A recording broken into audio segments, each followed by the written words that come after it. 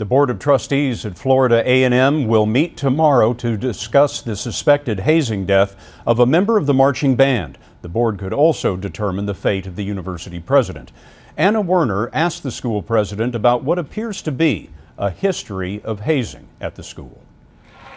Moments after an anti-hazing assembly at the university, Florida A&M President James Ammons defended how his school has handled hazing on campus.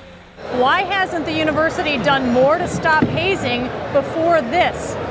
The university has had a zero tolerance of hazing. Police suspect hazing played a role in the death of 26-year-old drum major Robert Champion. He was found unresponsive on a marching band bus last month. Robert and Pam Champion are his parents. We send soldiers overseas to fight for us, and we know that the possibility that they might be in harm's way. But when you send your kids to college, you don't think that he's gonna come back in a body bag. Students have described a routine of ritual hazing for members of the famed Marching 100. Former band director Julian White told CBS News he suspended 24 band members for hazing just days before Champion's death. White, who was fired last week, says he repeatedly asked administrators to take stronger action to stop hazing. Did I make those recommendations?